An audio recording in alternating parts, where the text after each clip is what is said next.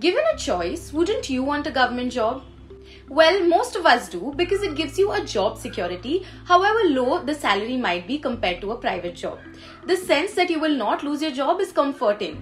Similarly, when it comes to investment, a government guarantee feels tempting, however low the returns might be. This is why people prefer to invest in instruments that come with the government guarantee, also called a sovereign guarantee. One such instrument is government security. What a government job is in the employment world, government security is in the investment world. Hello everybody, I am Vaishnavi and welcome to aliceblue Online. In this video, I'll be explaining everything about government securities.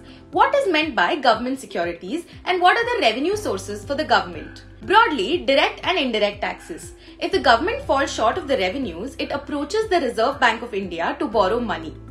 With the help of RBI, the government launches bonds or treasury bills to raise money from the public.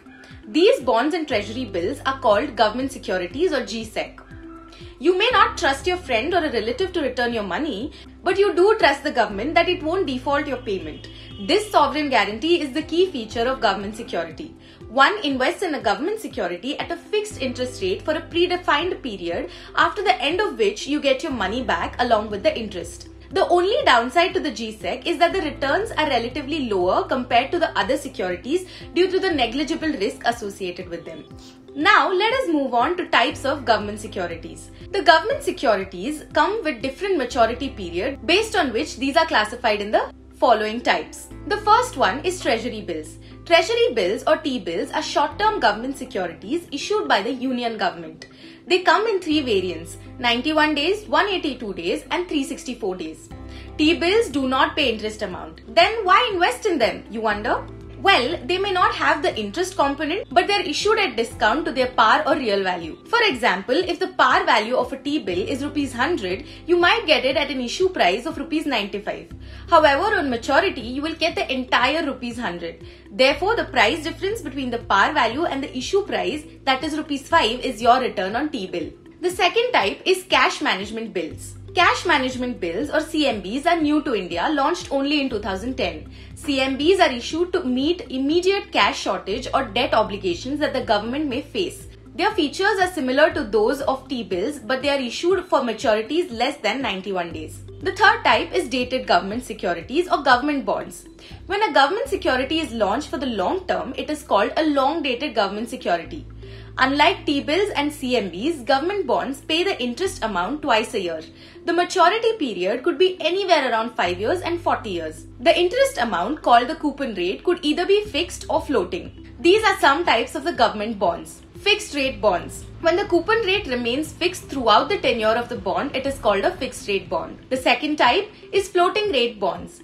When the coupon rate is reset after every 6 months, it is called the floating rate bonds. The government launched the Floating Rate Savings Bond 2020 scheme with an interest rate of 7.15% on July 1st, 2020. The next one is capital indexed bonds. When the principal amount is linked to an accepted index of inflation, this bond is issued to protect the principal amount of investors from inflation. The next one is inflation indexed bonds. The principal amount and the interest payment both are linked to an inflation index. The next one is bonds with call or put options. In this, the issuer has the right to buy back the bond, that is the call option, or the investor can exercise his right to sell bonds to the issuer, that is put option. The next one is special securities. When the government has to compensate entities such as oil marketing companies, fertilizer companies and the Food Corporation of India, etc., in place of cash subsidies, it issues special securities. These are popularly called oil bonds, fertilizer bonds and food bonds respectively. The next one is STRIPS. STRIPS, that is separate trading of registered interest and principal of securities, are essentially zero coupon bonds. However, they are created out of existing securities and unlike other securities are not issued through auctions. The next one is sovereign gold bonds. Sovereign gold bonds allow investors to take an exposure in gold in the digital form. These are issued periodically in various series each year and come with a maturity of 8 years. The nominal value of the bond is calculated based on the previous week's simple average closing price of 99.99% of purity gold. India Bullion and Jewellers Association, that is IBJA, publishes the price list. 1 unit of SGB comprises 1 gram of gold. The next one is state development loans. The bonds issued by state governments are called the State Development Loans or SDLs. These are not very different from the dated securities. The only difference is that the latter is issued by the union government while SDLs are only issued by the state government. Interest is serviced at half-yearly intervals and the principal is repaid on the maturity date. Now let me give you a few examples of government securities. The nomenclature of a government security displays pretty much everything about a particular GSEC. A dated government security with a fixed rate will be displayed like this: 7.17% GS 2028. It contains the following features: coupon 7.17% paid on face value, name of the issuer Government of India, date of issue January 8, 2018, maturity January 8, 2028, coupon payment dates half yearly, that is July 8th and January 8th. Every year minimum amount of issue sale 10,000. Source RBI. In case these are two securities with the same coupon and are maturing in the same year, then one of the securities will have the month attached as suffix in the nomenclature. For example, 6.05% GS 2019 FEB. Let us find out how to invest in government securities. Earlier, government securities were only available to banks and large financial institutions. However, the RBI has been taking initiatives to make it available to the retail investors as well.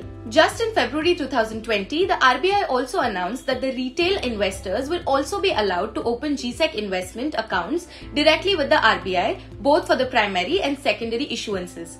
The account will be called RBI Retail Direct. Well, we've come to the end of the video. That's it for government securities. I hope that all your doubts regarding government securities are answered. For more such informative videos, make sure that you subscribe to Alice Blue Online. This is Vaishnavi signing off. I will see you in the next video.